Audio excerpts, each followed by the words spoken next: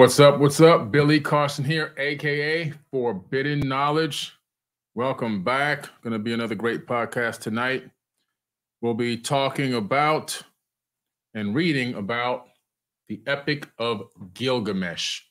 I promise you that I will come back and do 2 tablets at a time. Last week I did tablet 1 and tablet 2. People loved it so much. Today, I'm here to break down and read tablet 3 and tablet 4 from the Epic of Gilgamesh. If you didn't see them from last time, I'm just trying to put this code in here real quick. Somebody needs this code. If you didn't see them from, from the last time I talked, or you didn't see the video from the last time I talked about it, I'm sorry. Go to last week's podcast where I talked about tablet 1 and tablet 2 and read the actual Sumerian tablets. This epic is the true and full story of Noah's Ark, okay? The story that's in the biblical text, not even close to being the full story, as well as, unfortunately, not close to even being totally accurate. So what we're finding out here is true, real, ancient history, not fake news history, all right? And the Epic of Gilgamesh is on display at the British Museum. It's a well-known long translated text from tablets that were deciphered many years ago. We're talking about in the 1800s. So we're not talking about something that's new, that just popped up, that no one knew about. We're talking about the source material for the story of Noah, except Noah's story is a very small piece of a much bigger story. And that's what we're tapping into here. All right. We're tapping into the real knowledge.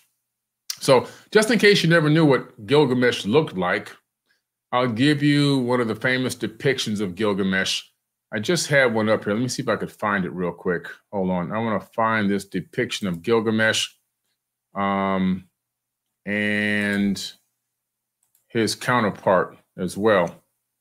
Let's see if I can get into the folder here.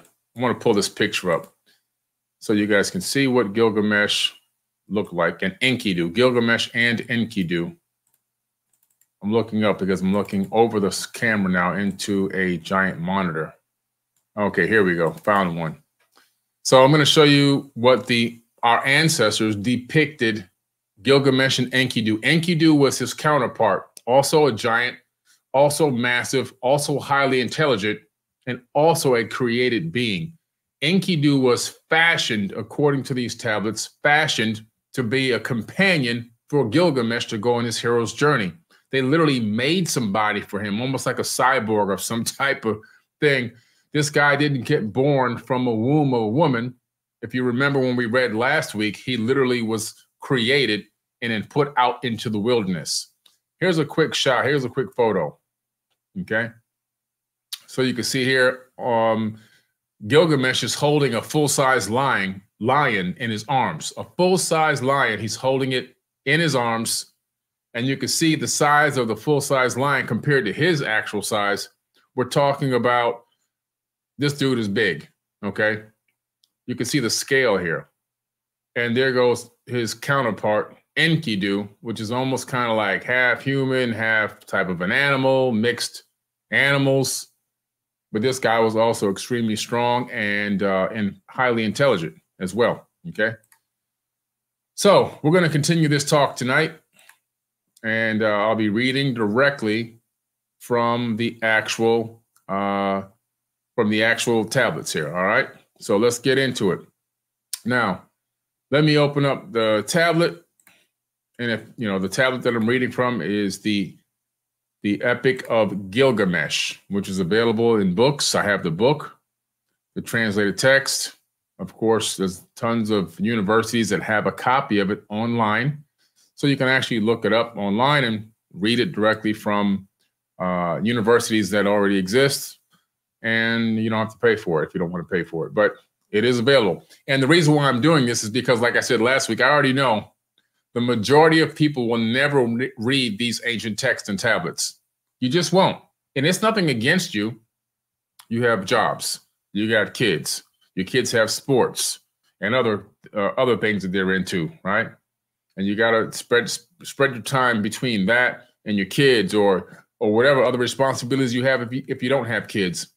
And then you got to eat, you got to sleep. And so the next thing you know, there's no time left for a lot of people to do a lot of research. So I'm here to help you. Okay, I'm here to help you. I'm here to let you hear what some of these tablets have to say. All right. So we're going to start off with tablet 3 tonight from the Epic of Gilgamesh. All right. Make sure you guys like this video. Please share and like the video. Let me go back to the live chat real quick. Please click the like button. Please share the video. The book is called The Epic of Gilgamesh. Somebody said in the chat, what is the book? The Epic of Gilgamesh. All right. Just like the title of this video here. All right. And please make sure you guys share the video. And I'm going to start reading from the Epic of Gilgamesh, tablet 3. All right.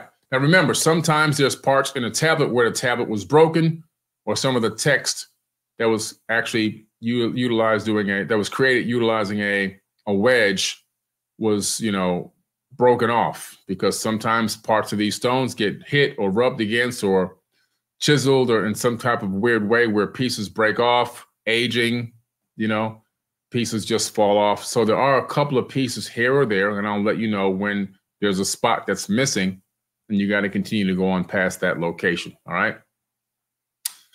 Okay, cool. Let me take a sip of this. All right. Tablet 3, the Epic of Gilgamesh. The elders spoke to Gilgamesh, saying, Gilgamesh, do not put your trust in your vast strength, but keep your sharp eye out. Make each blow strike in the mark. The one who goes on ahead saves the comrade. The one who knows the route protects his friend. Let Enkidu go ahead of you. He knows the road of the cedar forest. He has seen fighting, has experienced battle. Enkidu will protect the friend, will keep the comrade safe. Let his body urge him back to the wives. In our assembly, we have entrusted the king to you, and your return must entrust the king back to us. And your return, you must entrust the king back to us. Gilgamesh spoke to Enkidu, saying, come on, my friend, let us go to the Engla temple. In Ninsun, the great queen, Ninsun is wise, all-knowing. She will put the advisable path for our feet.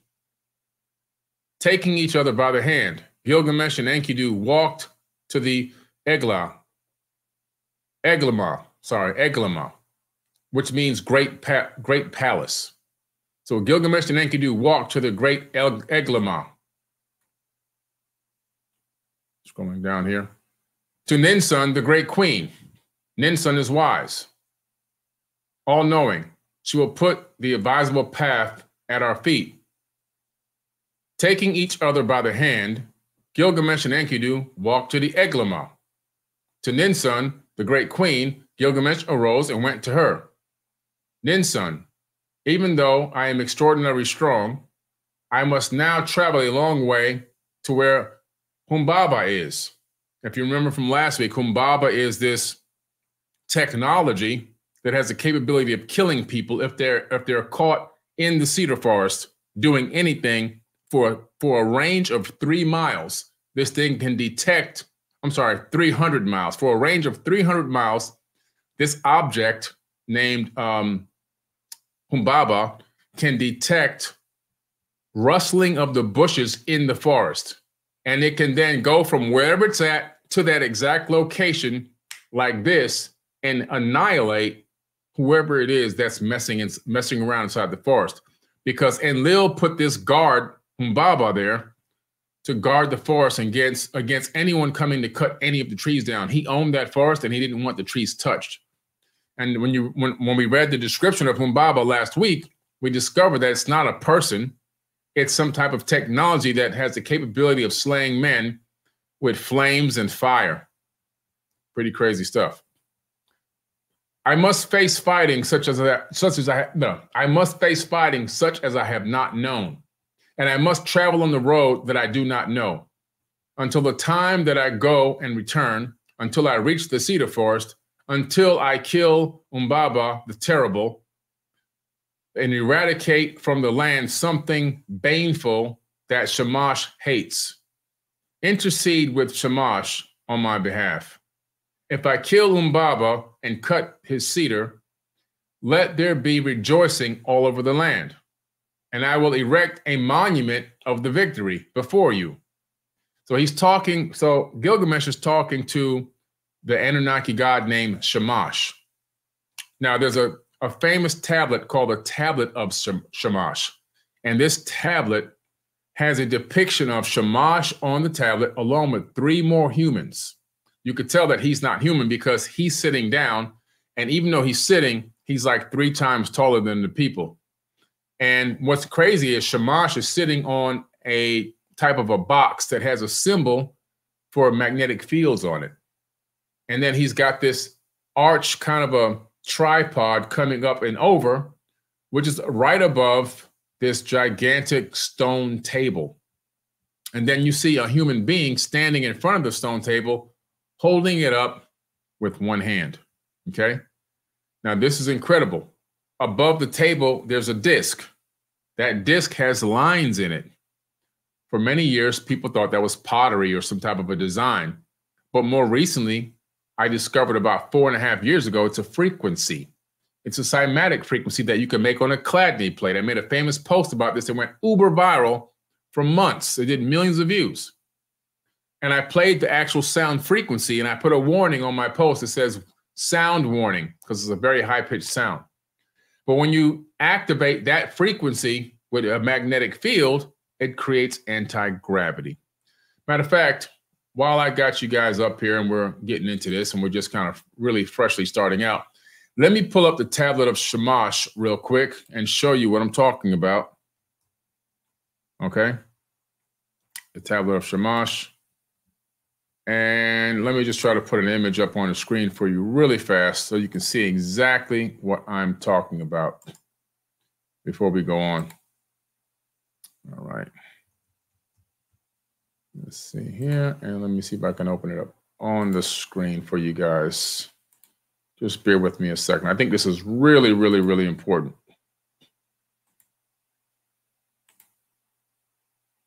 All right. So now, here we go. All right. So this is the Tablet of Shamash. Let me get this off the screen. Now you can clearly see this tablet is literally showing you what I was saying. You see this box that he's sitting on the right-hand side. That is positive and negative. That's a field. We're talking about magnetism here.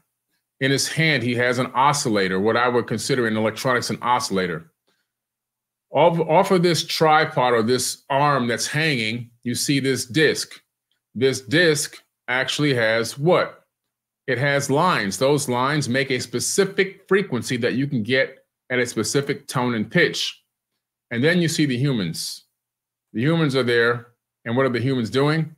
The one in the front is holding up the table off the ground with one hand. He's lifting it. This is depicting the Anunnaki beings imparting the wisdom of anti-gravity to mankind. Very famous tablet called the Tablet of Shamash. I wrote about this tablet in my book, my new book, which I will show you now, the Epic of Humanity, okay? The Epic of Humanity by Billy Carson and Matthew LaCroix. I talk about the Tablet of Shamash and so many other tablets in here, along with Matthew LaCroix. We touch on over 200,000 years of human history in this one book, and it's available on Amazon. And the link, of course, is in the caption of this video as well. I'll be talking about this book a little bit more later also. All right.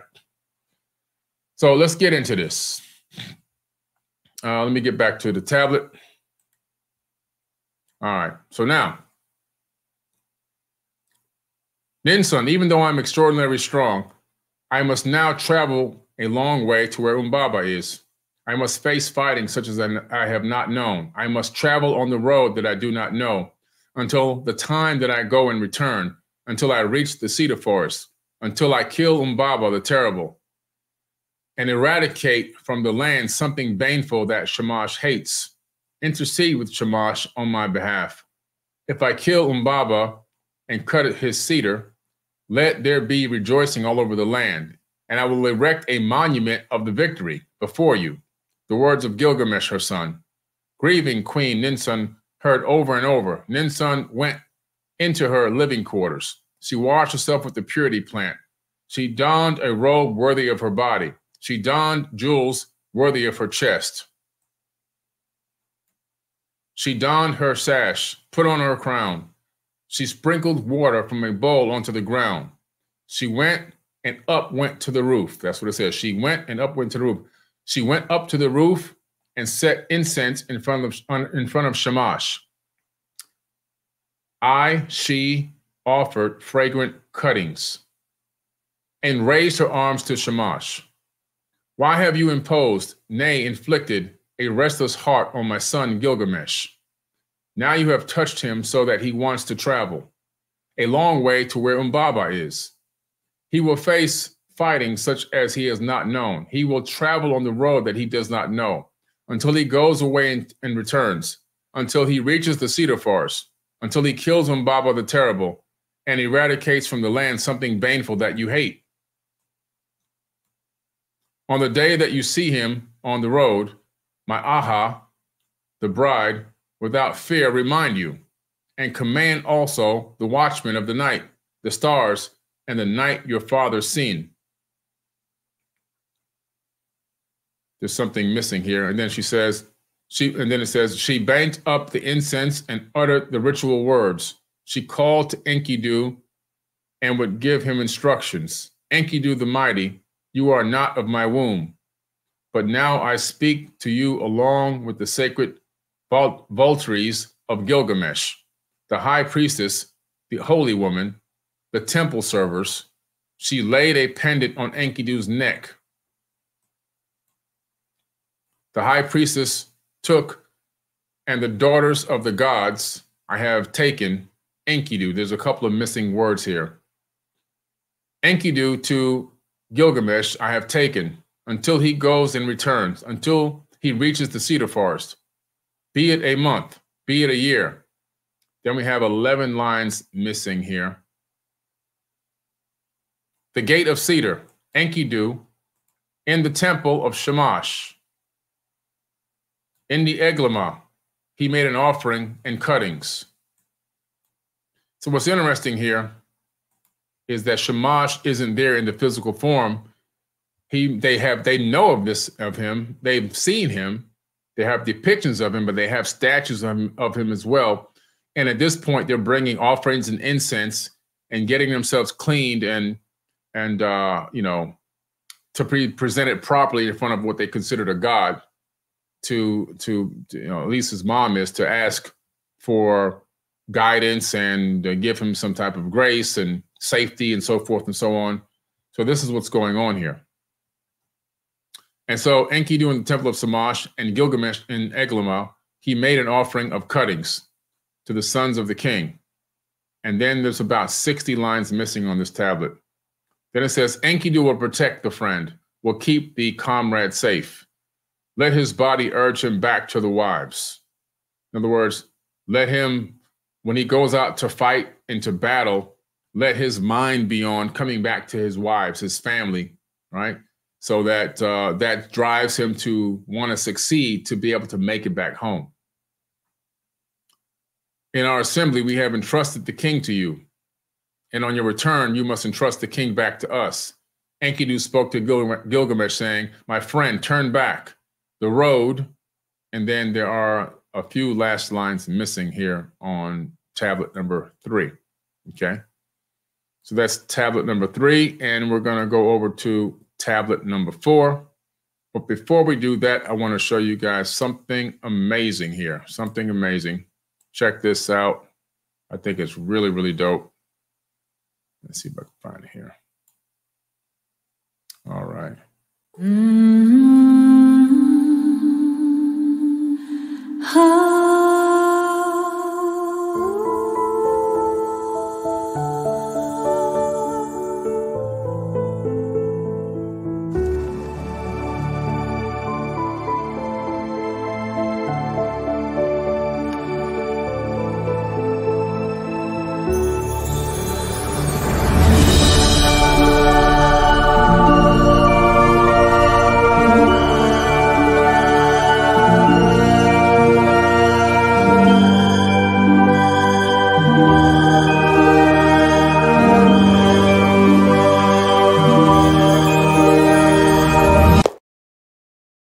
forbidden knowledge.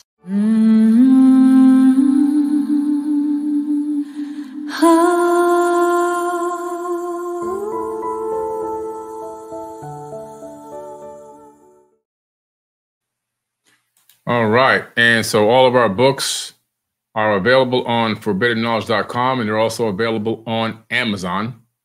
And our books are bestsellers, except for one book. The only book that's not a bestseller is the Manifest Destiny Journal. It's really just a journal. It's not really a book. And so what's amazing is these books are all bestsellers. The Epic of Humanity, which just came out a few weeks ago, reached number 2 out of 32.5 million books on Amazon and is a bestseller right now, number 1 in 3 categories. And of course, the Emerald Tablets that I wrote about the Emerald. I wrote about the Emerald Tablets. So the book is called Compendium of the Emerald Tablets. And it's a breaking down of the knowledge and wisdom inside the Emerald Tablets.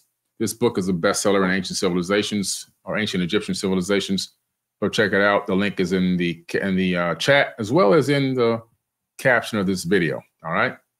So thank you. I see a few people bought my new book. Thank you so much. My new book is now on pre-order. I'll be doing autographed pre-orders. And I want to pull that book up here real quick before I go on to tablet number 4. This book is going to be a game changer. It's a book about the fractal holographic universe written by me. And it's really done in a way, I took a lot of energy to do this book in a way where I don't like to say the average person, because to me that's putting people down, but people that may not be well-versed in quantum physics and supersymmetry and theoretical physics and specific types of mathematics, like vortex mathematics and things like that. I'm breaking it down in a way that I feel most people will be able to understand it. And then I go and I actually bring the metaphysics and the philosophy as well. So it's a combination of quantum physics, quantum mechanics, broken down in a way that you can understand, supersymmetry, as well as also metaphysics and philosophy. And it's a combination of all of that in one book to explain the fractal holographic universe, because I'm going to reveal the matrix. This is the book. Yeah, I want to see you guys in the live chat. Tell me what you think about the cover. And thanks to everyone who did get their book already. I appreciate y'all so much. All right. Fractal holographic universe, the matrix code revealed. And this book is going to literally open your eyes to understand what it is exactly that we're living in and what we're a part of. All right. The fractal holographic universe. I'm really happy and pleased to be able to teach this. Yes, I do cover the Adinkra codes in here as well. I see somebody asking about that in the live chat. I'm talking about the Adinkra codes from the Dogon tribe.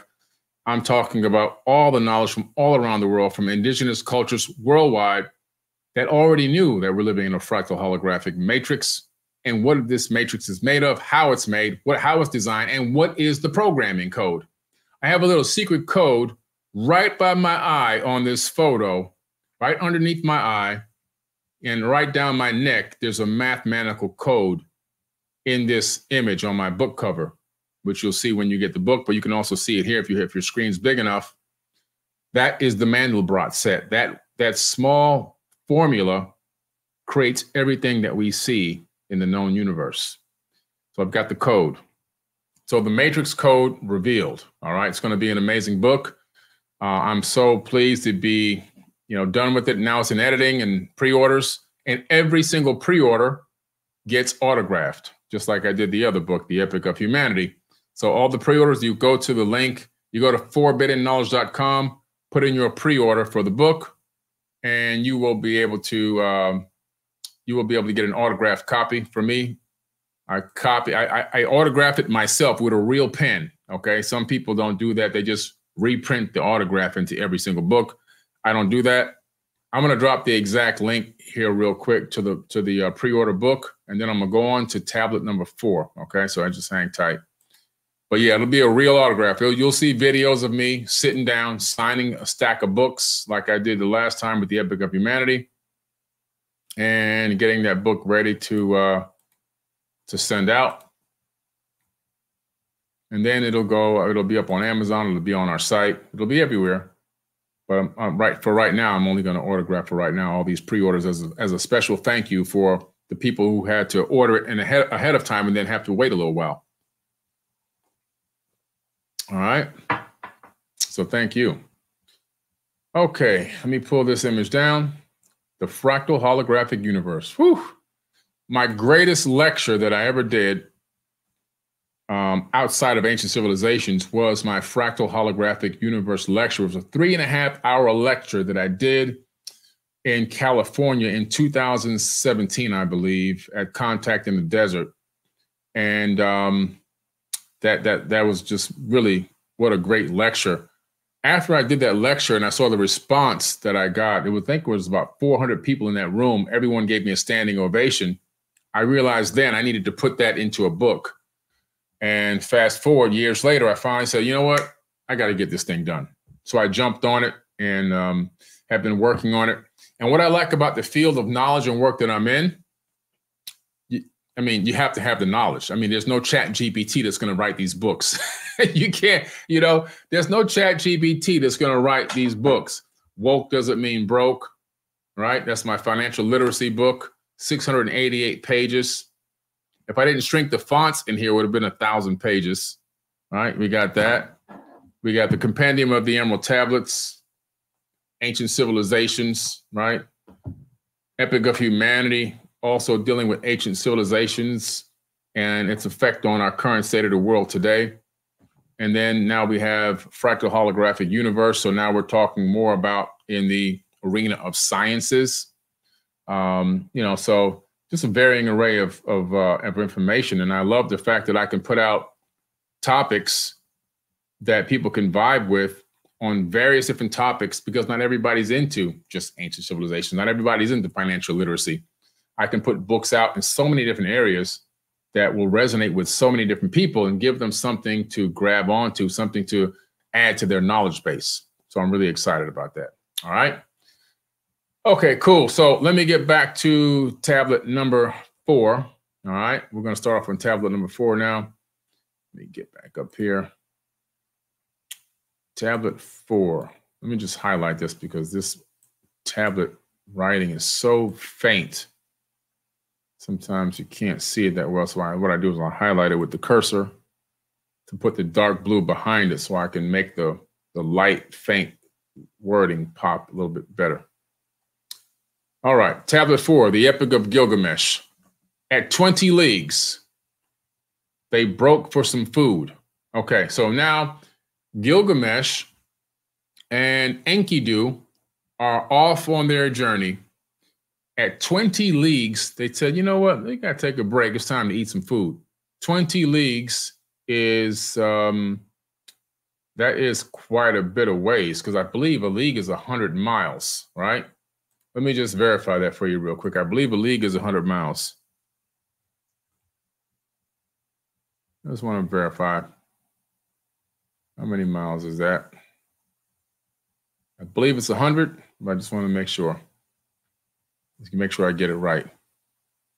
Okay, sorry. 1 league is 3.45 miles. So 20 leagues, basically what they're saying here is 70 miles roughly. Okay, not too bad. So 70 miles. All right. So 70 miles in on foot, they said they finally ready to take a break. And that just gives you an idea of how strong these people were. I mean, think about that. I go for walks on the beach. I do my meditation walks. They're 5-mile meditation walks. And by the time I get to that 5th mile, I mean, I'm still full of energy and I'm not limping by any means, but I'm ready to, take a nice shower, cool off, get cleaned up.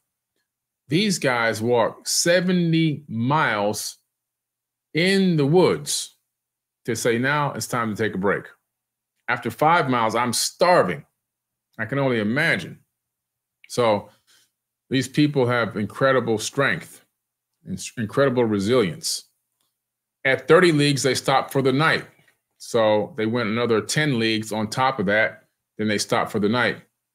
Walking 50 leagues in the whole day, a walk of a month and a half. Wow.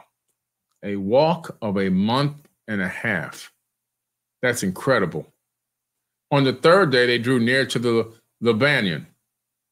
They dug a well facing Shamash, the setting sun. So there again is more worship of these Anunnaki beings that aren't really there on site, but they're giving reverence to them. So they're giving them reverence to the god Shamash because they want the blessings of Shamash to be able to allow them to celebrate when they kill this Umbaba and start cutting down these trees and everything. They dug a well facing Shamash, the setting sun. Gilgamesh climbed up a mountain peak, made a libation of flour, and said, "Mountain, bring me a dream, a favorable message from Shamash." Enkidu prepared a sleeping place for him for the night. A violent wind passed through, so he attached a covering. He made him lie down, and in a circle, they, like a grain from the mountain, I know it sounds weird, but there's a few words missing, while Gilgamesh rested his chin on his knees. Sleep that pours over mankind overtook him. In the middle of the night, his sleep came to an end. So he got up and said to his friend, "My friend, did you not call out to me? Why did I not wake up? Did you not touch me? Why am I so disturbed? Did a god pass by? Why are my muscles trembling?" And so Enkidu replies to him and says, "Enkidu, my friend, I have had a dream." I'm sorry, Gilgamesh was talking to Enkidu. "Enkidu, my friend, I had a dream, and the dream I had was deeply disturbing. In the mountain gorges, the mountain fell down upon us, wet like flies." Few words missing. "He who was born in the wilderness," he's talking about Enkidu because he was born in the wilderness. Enkidu interpreted the dream for his friend. "My friend, your dream is favorable. The dream is extremely important. My friend, the mountain which you saw in the dream is Humbaba. It means we will capture Humbaba and kill him and throw his corpse into the wasteland. In the morning, there will be a favorable message from Shamash. At 20 leagues, they broke for some food. At 30 leagues, they stopped for the night, walking 50 leagues in a whole day, a walk of a month and a half." Wow. So they're 3 months out now. They're 3 months out walking to get to this location to try to kill this Umbaba. So then it says, they dug a well facing Shamash. Gilgamesh climbed up a mountain peak, made a libation of flour, and said, "Mountain, bring me a dream, a favorable message from Shamash." Enkidu prepared a sleeping place for him for the night. A violent wind passed through, so he attached a covering. He made him lie down in a circle.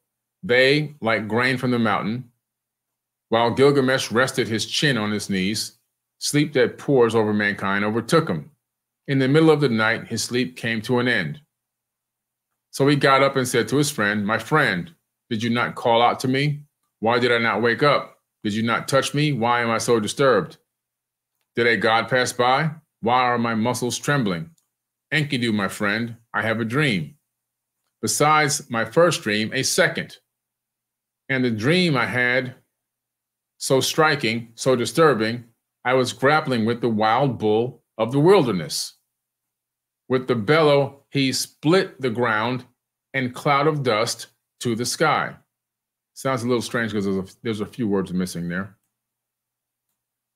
"I sank to my knees in front of him. He holds that encircled my arm." So a few words missing. "My tongue hung out. My temples throbbed. He gave me water to drink from his water skin. My friend, the god to whom we go is not the wild bull. He is totally different. The wild bull you saw is Shamash, the protector. In difficulties, he holds our hand. The one who gave you water to drink is his water skin. God, he's the God who brings honor to you. Lugulbanda, We should join together and do one thing, a deed such has never been done before in the land. At 20 leagues, they broke for some food. At 30 leagues, they stopped for the night, walking 50 leagues the whole day, a walk of a month and a half. Wow. They're out there now. They're way, way, way, way, way out there. I got to highlight this part here. Hold on. So I can see it a little bit better.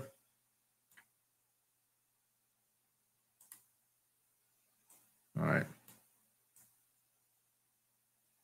There's a long tablet.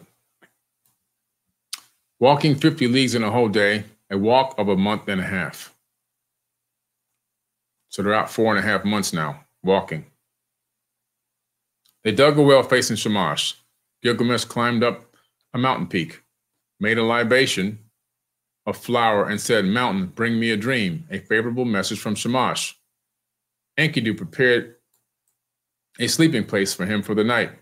A violent wind passed through, so he attached a covering. He made him lie down, and in a circle, they like grain from the mountain, while Gilgamesh rested his chin on his knees. Sleep that pours over mankind overtook him. In the middle of the night, his sleep came to an end. So he got up and said to his friend, "My friend, you did not call out to me. Why did I not wake up? Did you not touch me? Why am I so disturbed? Did a god pass by? Why are my muscles trembling? Enkidu, my friend, I have had a third dream. A dream I had was deeply disturbing. The heavens roared and the earth rumbled. Then it became deathly still and darkness loomed. A bolt of lightning cracked and fire broke out. And where it kept thickening, there reigned death. Then the white hot name dimmed and the fire went out, and everything had been falling around turned to ash. Let us go down into the plain so we can talk it over." Enkidu heard the dream, and he had presented and said to Gilgamesh, 40 lines here, a couple of words in 40 lines are missing. At 20 leagues, they broke for some food. At 30 leagues, they stopped for the night, walking 50 leagues the whole day, a walk of a month and a half. They dug a well facing Shamash. Gilgamesh climbed up the peak, made a libation of flour, and said, "Mountain, bring me a dream, a favorable message from Shamash." Enkidu prepared a sleeping place for him for the night. A violent wind passed through, so he attached a covering. He made him lie down, and in a circle, they like the grain from the mountain, while Gilgamesh rested his chin on his knees. Sleep that pours over mankind overtook him. In the middle of the night, his sleep came to an end, so he got up and said to his friend, "My friend, did you not call out to me? Why did I not wake up? Did you not touch me? Why am I so disturbed? Did a god pass by? Why are my muscles trembling? Enkidu, my friend, I have had a fourth dream, and the dream I had was deeply disturbing." There's about 11 lines missing. He says, "It was cubits tall." Gilgamesh, Enkidu listened to his dream. "The dream that you had was favorable. It is extremely important, my friend. This Umbaba Iki before it becomes light. We will achieve victory over him. Umbaba against whom we rage. We will triumph over him. We will triumph over him. In the morning, there will be favorable message from Shamash." At 20 leagues, they broke for some food. At 30 leagues, they stopped for the night, walking 50 leagues the whole day, a walk of a month and a half. They dug a well facing Shamash. Gilgamesh climbed up the mountain peak, made a libation of flour, and said, "Mountain, bring me a dream, a favorable message from Shamash." Enkidu prepared a sleeping place for him for the night. A violent wind passed through, so he attached a covering. He made him lie down, and in a circle, they like the grain from the mountain, while Gilgamesh rested his chin on his knees. Sleep that pours over mankind overtook him. In the middle of the night, his sleep came to an end, so he got up and said to his friend, "My friend, did you not call out to me? Why did I not wake up? Did you not touch me? Why am I so disturbed? Did a god pass by? Why are my muscles trembling? Enkidu, my friend, I had a fifth dream, and this dream I was deeply disturbing. It was deeply disturbing. His tears were running in the presence of Shamash. What you said in Uruk, be mindful of it. stand by me. Gilgamesh, the offspring of Uruk Haven, Shamash heard what issued from his mouth, and suddenly there resounded a warning sound from the sky.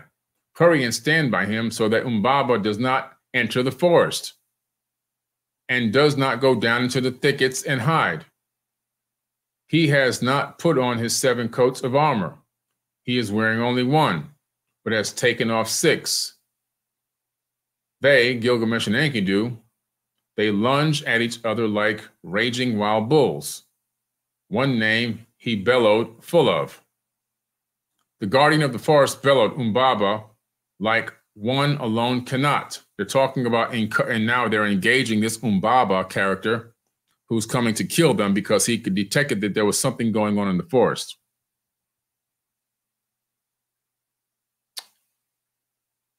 Okay. The guardian of the forest bellowed Umbaba like one alone cannot. Strangers, a slippery path is not feared by 2 people who help each other. Twice, 3 times, a 3-ply rope cannot be cut. The mighty lioness cubs can roll him over. Enkidu spoke to Gilgamesh, saying, as soon as we have gone into the cedar forest, let us split open a tree and strip off its branches. Gilgamesh spoke to Enkidu, saying, why, my friend? We so wretchedly, few words are missing, we have crossed over the mountains together. In front of us, before we have cut down the cedar, my friend, you are so experienced in battle. Who's fighting? A couple of words missing here. You need not fear death. Let your voice bellow forth like a kettle drum. Let the stiffness in your arms depart. Let the paralysis in your legs go away. Take my hand, my friend. We will go together. Your heart should burn to a battle. Pay no heed to death. Do not lose heart. The one who watches from the side is a careful man, but the one who walks in front protects himself and saves his comrade. And though they're fighting, and through their fighting, they establish fame. As the 2 of them reached the evergreen forest, they cut off their talk and stood still. So in tablet number 4, let me just get back to the main screen here now. So what's going on here is, so these 2 guys are obviously going through the forest. They're heading to the cedar forest to chop down some trees and kill Umbaba.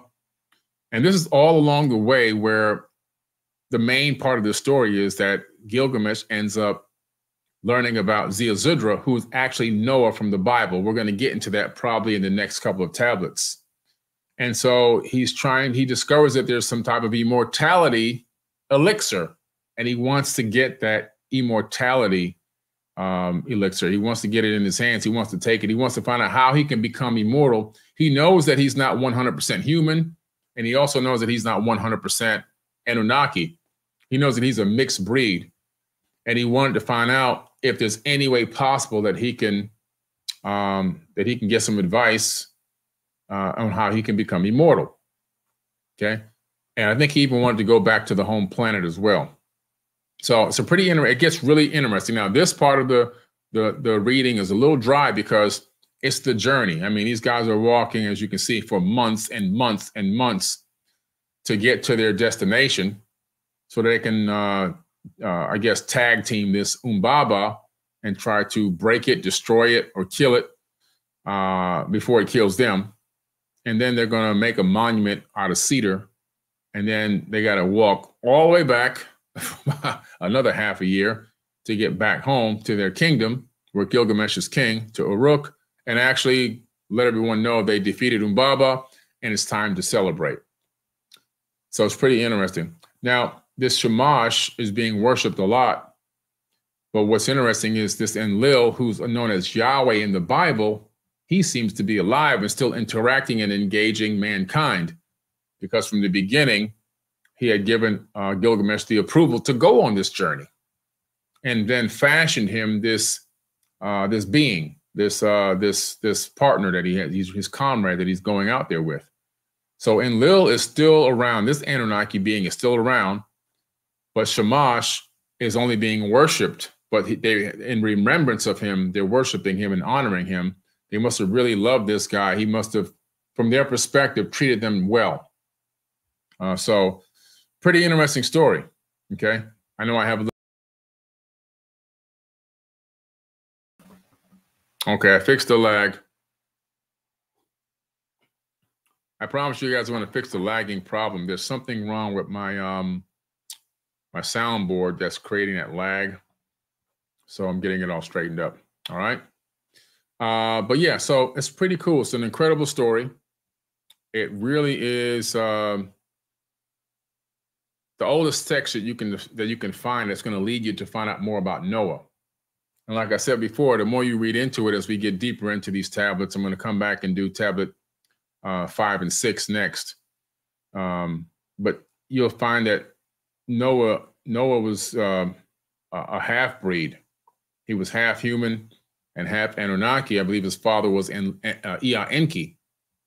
And so Enki wanted to spare him because it was his son. And he gave him instructions on how to build an ark, but the ark that he built is not the one that's in the Bible. We have the actual ark tablet.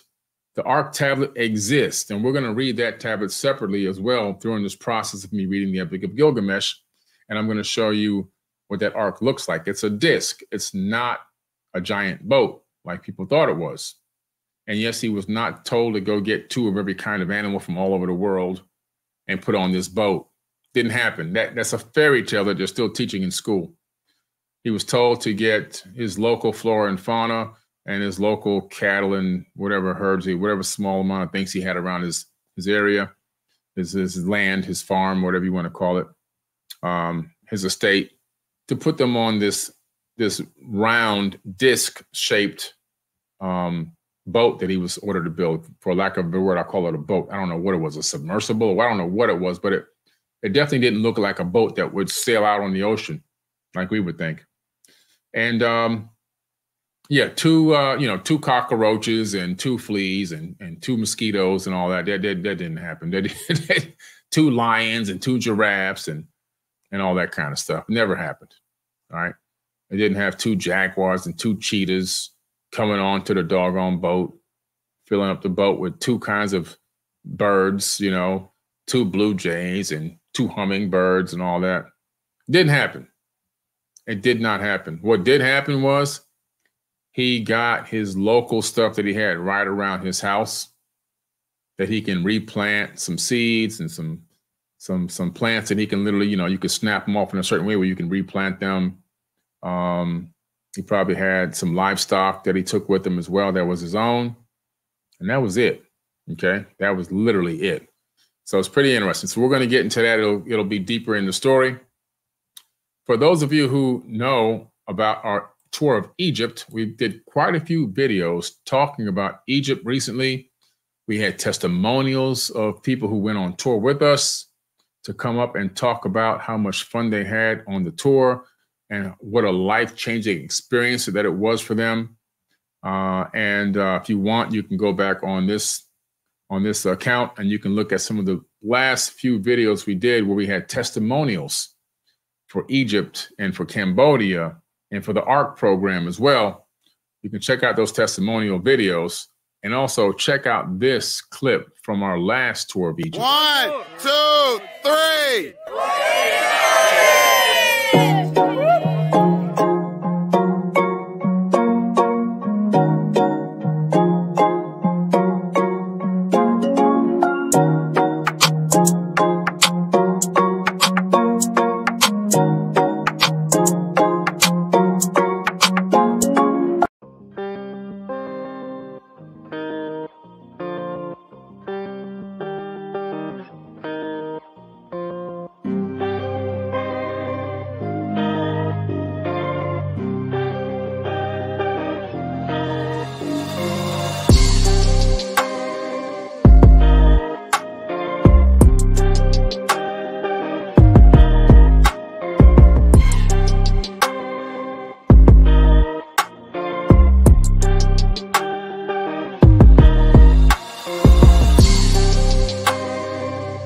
This is Jimmy Church. Please visit and explore Egypt this October 3rd through the 14th, 2024 with Billy, Elizabeth, myself, and very special guest, Matt LaCroix. It's simple to do. Just go to forbiddenknowledge.com and click on upcoming tours, or click on the link below. We'll see you there.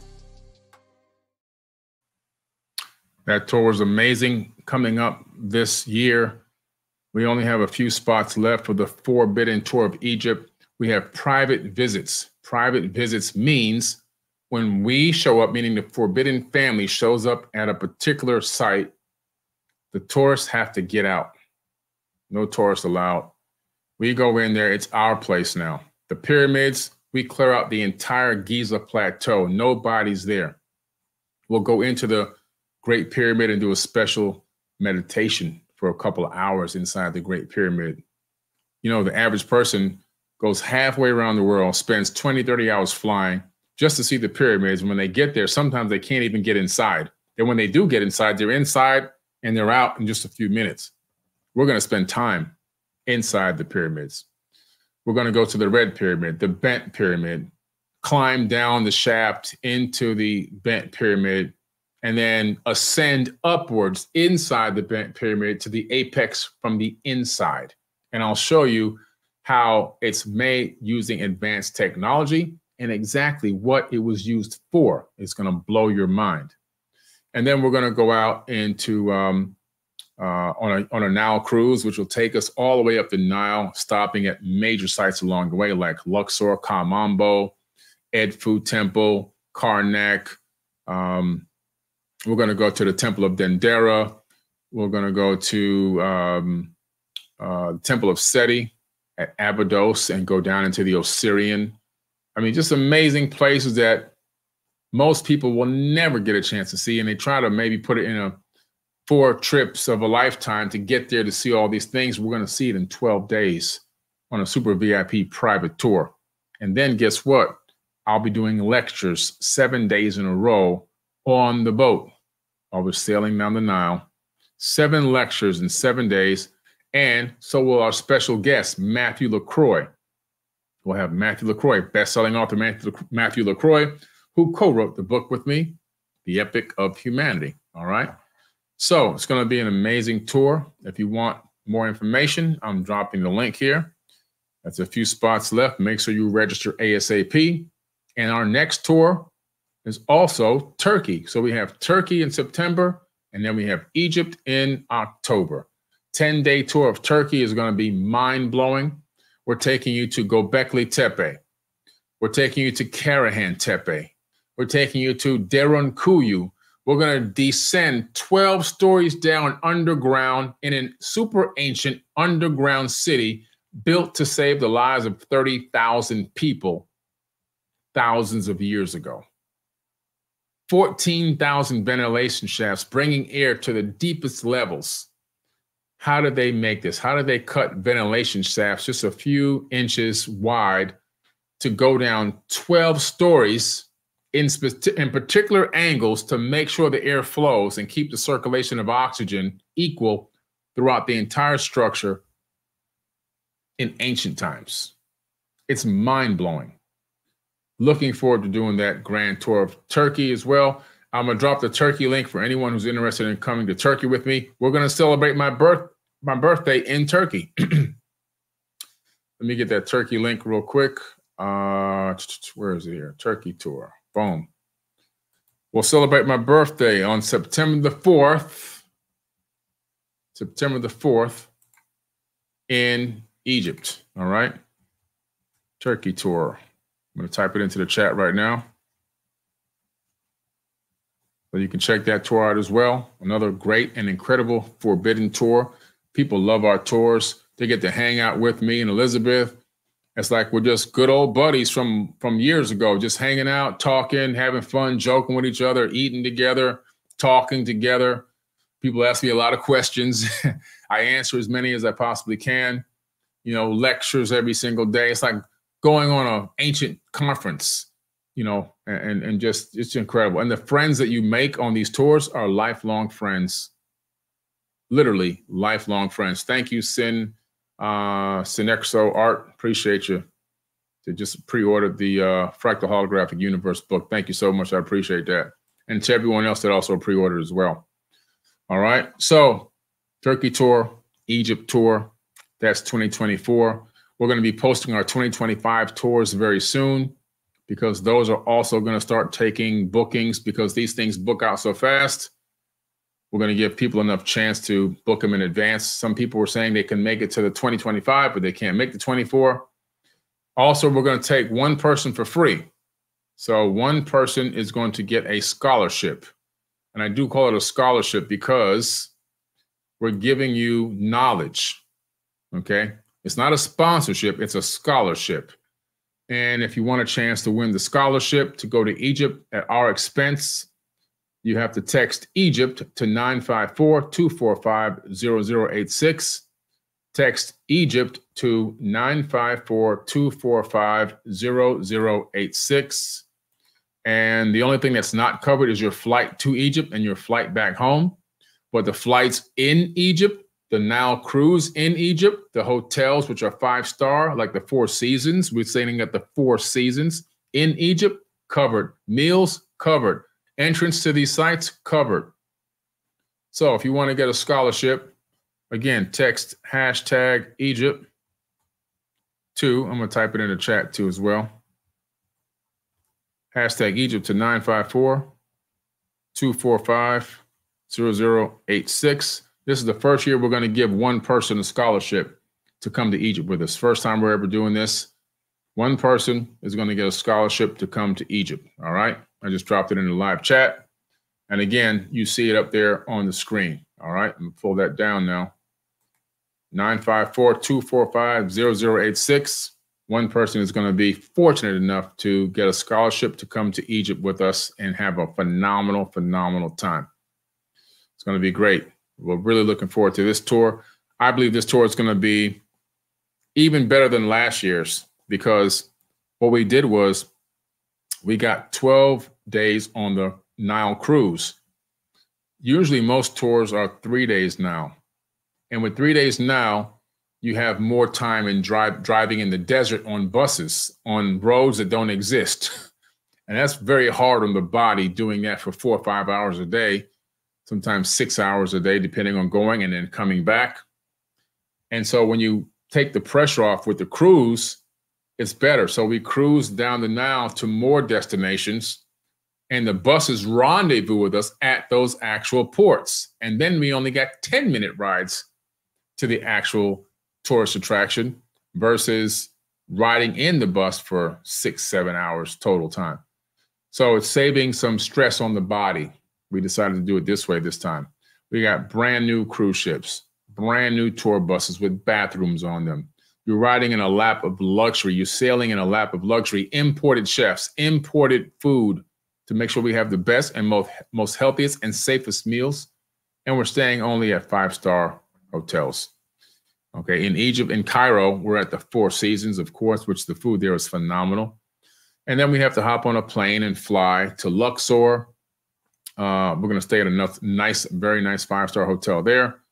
And the buses will rendezvous with us. They'll drive all the way to Luxor and rendezvous with us. And they'll bring your luggage and everything with them on the bus. So when you get to Luxor, no need to lugging all this luggage around and everything else. We have all your luggage brought all the way from Cairo to Luxor. All you do is walk up to the desk, get your key, grab your luggage, and go to your room. See, we made it so easy for everyone. It's going to be an amazing tour, something that you don't want to miss, all right? It's going to be mind-blowing. And before I wrap up tonight, don't forget we are in round 3 of raising funds for Forbidden Knowledge. It's a golden opportunity if you want to be able to take advantage of that. Check this out.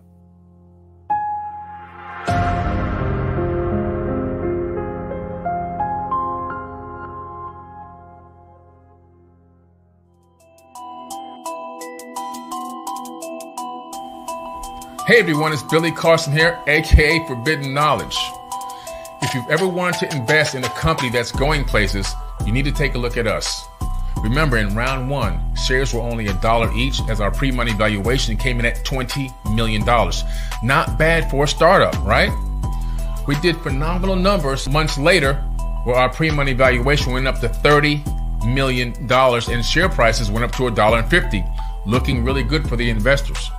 And our pre-money valuation is now $50 million as we've continued to grow and expand the company. Share prices have gone up again to $2.50. If you've ever wanted to get involved with a company that's going places, that's building, that's growing and expanding, if you ever wanted to earn and learn, you should look at Forbidden Knowledge. Make sure you click the link, read up on all the information about us to make an educated decision to join the Forbidden Knowledge family today.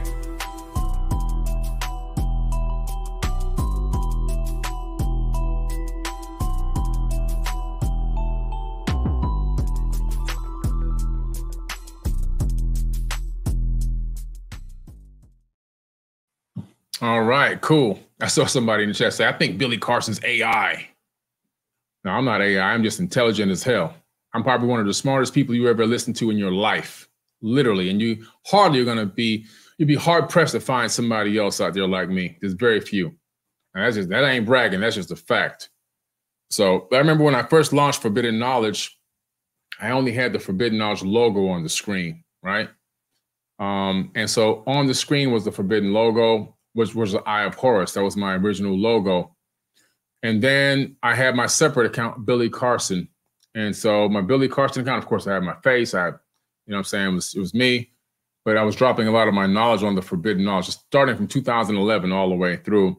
But when we got to about 2014 or 15, I began to realize more people were going to start seeing me on TV shows. So I was like, you know what? Yeah, I'm going to show my face. So I decided to just put my face up and take the logo down and put my face up on my account. I never forget that day. I never forget that day.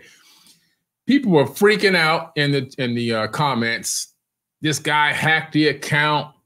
No way a black guy has this kind of knowledge. And by the way, white people weren't saying that. It was black people saying that. No way this black guy has this kind of knowledge. He stole this account from an Asian person. I mean, the stuff that they were saying was outrageous. Let me see if I can get to this. Thank you, M. Tooley, as well, for the donation. I missed you, M. Tooley. You're probably way up there somewhere. You gave a donation, and I missed you while I was reading. Oh, here it goes. I got you. Boom. All right. Appreciate you. Thank you, M. Tooley. And thank you, KNDN724. Thank you so much. And so I just never forget that because I was dying, laughing. And I was also kind of in shock, like, like I'm a black guy is not supposed to know a lot of things. I guess I'm supposed to be dumb and want to smoke weed and hang out and pimp hoes and slap people upside the head and pistol whip people. I guess that's the vibe that I was getting from these crazy people. But anyway, thankfully that ain't me. When some of you guys were still trying to figure out how to go to a potty, I was already reading novels. My first novel that I read, I was a toddler, and that was The Sea Wolf by Jack London. Okay, that was my first novel that I read while people were still trying to figure out how to go potty. All right, I was walking at 10 months and already reading simple books at 10 months. And by the time I was 2, I was reading full regular books. My dad started making me do book reports at the age of 3. So I'm talking about on everything, whatever book we had around. Bibles, I was doing book reports on Bibles. Most people don't even know how to do a book report. They don't even know the format for a book report. I was doing that since I was a little kid. And that's why I dedicated my book, Woke Doesn't Mean Broke, to my father. Because even though he was a crazy son of a bee, one thing he realized was my aptitude for retaining knowledge. And so that's why I'm going to read my dedication to my father right here, real quick. I dedicated this book to him because, to be honest with you, if it wasn't for him doing that, this book might not exist. It's a dedication to my father, Billy Carson Sr.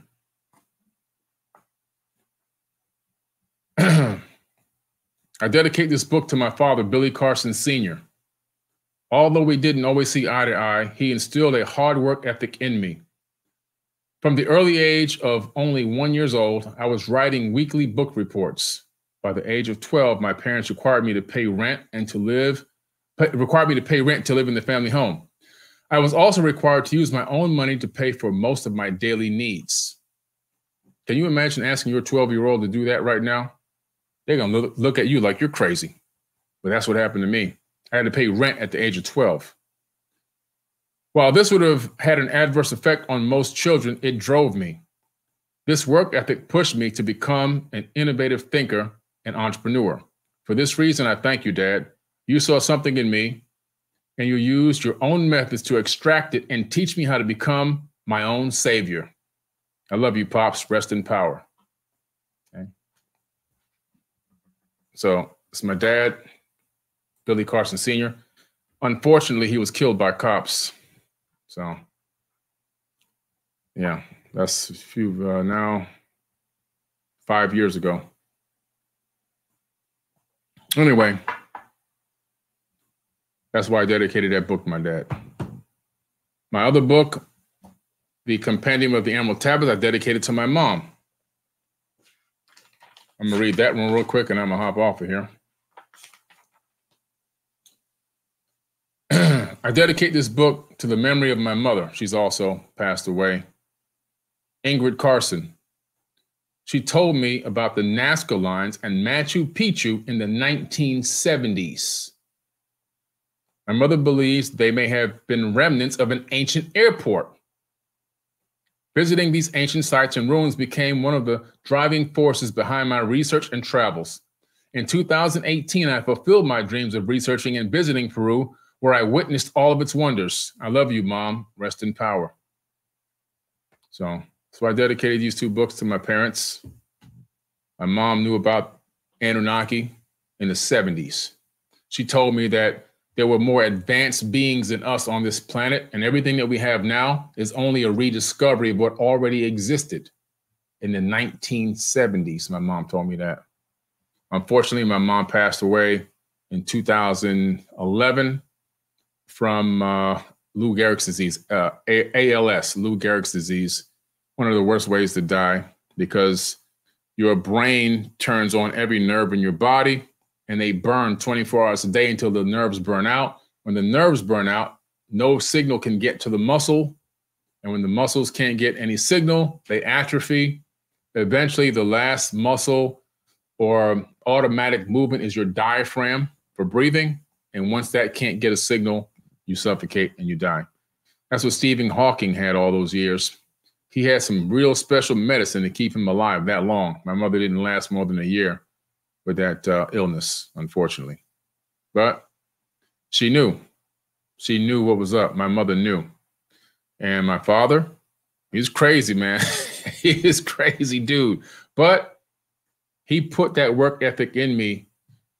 I never forget that day he called me in the room when I was 12, and he said, you got to get a job. You got to pay rent, $100 a month. And I'm not going to buy you any more school clothes. I'm not going to buy any more school supplies. You got to go out there and get it. And so luckily back then, the Miami News was hiring people from the age of 12 to 16 to go sell newspaper subscriptions.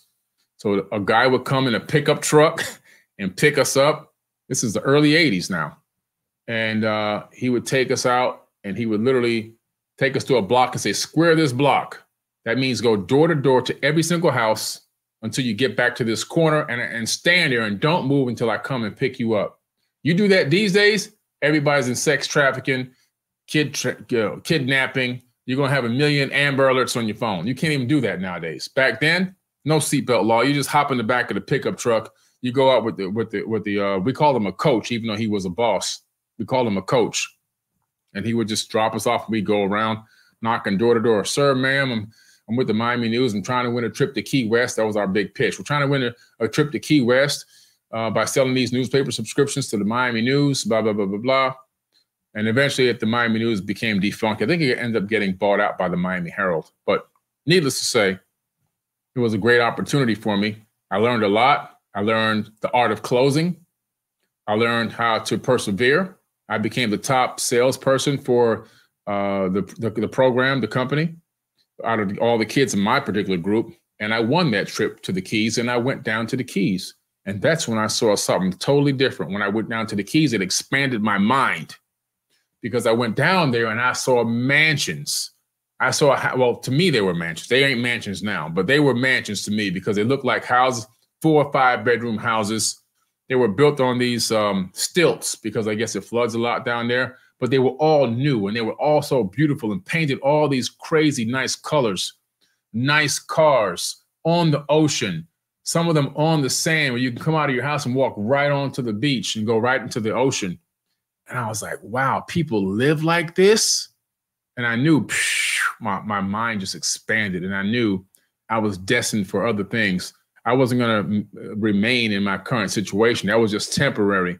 I knew it. And I told my mom. I remember that day. She saw me standing in front of the picture window, looking outside, just staring. And she said, "What's wrong, son?" And I said, "I don't belong here."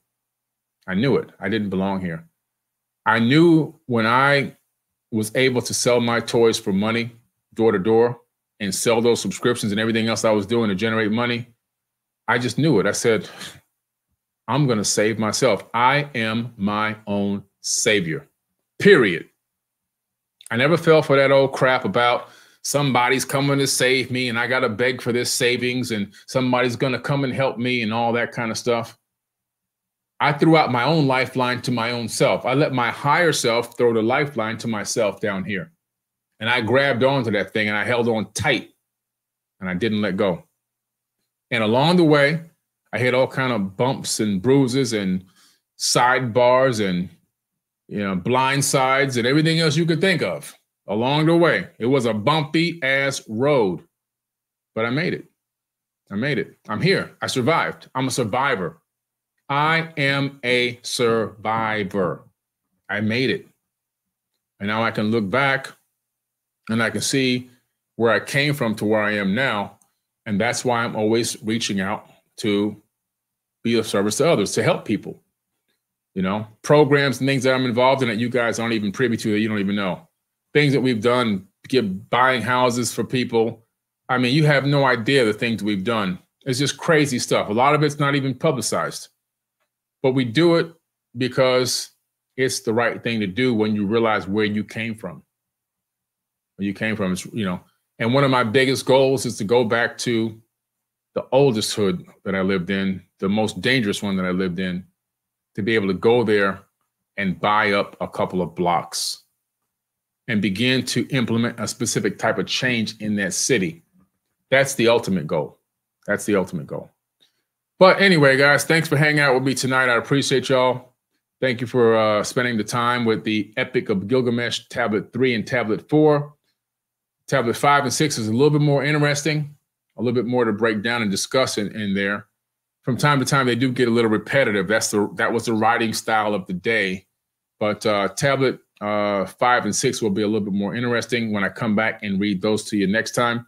I'm going to try to get those done. I have to fly to LA to film the Anunnaki series. So you'll be seeing a lot of behind the scenes coming very soon. You'll see some behind the scenes as I'm on set filming the new Anunnaki series, Anunnaki Ancient Secrets Revealed. I'll be starting out that way on Monday, filming Tuesday, Wednesday, Thursday. I'll be filming the entire season, the first season, 8 episodes of the Anunnaki TV series in a Hollywood studio. It's going to be mind-blowing. The studio that I'm filming in is the studio of my dreams. You'll see. I'm fully immersed in this set. It's a fully immersed set. So it's mind-boggling how this is going to look. And I'm really excited about it. The entire series is written by me, which is beautiful. And I got some special guests coming on. I have Matthew LaCroix and I have Eric Von Daniken. He's flying all the way from Switzerland just to come be in my show. So shout out to Eric Von Daniken. He'll be here. He'll be there. He'll be meeting us out there, rendezvousing with us out there in LA for a few days. Looking forward to seeing my good friend Eric, spending some time with him, having a couple of nice dinners with him and his and his business partner and assistant, Ramon. And of course, Matthew LaCroix will be there as well. We're going to have a great time. And this Anunnaki series finally is underway. And it's going to be produced and released in Regal Cinemas. So we're going to release every episode in a different Regal cinema around the United States. And I'll be at the cinema doing the live premiere, and I'll speak for an hour. So I'll give you a 1-hour lecture. We'll premiere the actual episode like a movie on the IMAX screen, and then we'll do a live Q&A right there in the audience after the show ends. So that's going to be phenomenal. And I'll be releasing the dates of the tour dates and the sites and the actual locations, the theaters that we'll be in. We'll be releasing that tomorrow, okay? Nothing in Canada yet. I see some people asking about Canada. Nothing in Canada yet. We just, for right now, have the Regal Cinemas in America. After it airs on the Regal Cinemas in America, a couple of weeks later, it'll end up on Forbidden Knowledge TV, or you'll be able to watch it there if you're a subscriber. That's it. Either you can watch it live and in living color on the live premiere and hear me speak and ask me questions, or you can wait until it comes out on Forbidden TV, but I'm pretty sure a lot of people want to come see it live in living color. All right? Anyway, thanks y'all for tonight. I appreciate y'all, and don't forget all the links to what I talked about, the Turkey tour, the Egypt tour, the Forbidden Knowledge Investment Opportunity, as well as our books, all in the caption of this video or in this audio. All right. Anyway, I'll catch y'all later.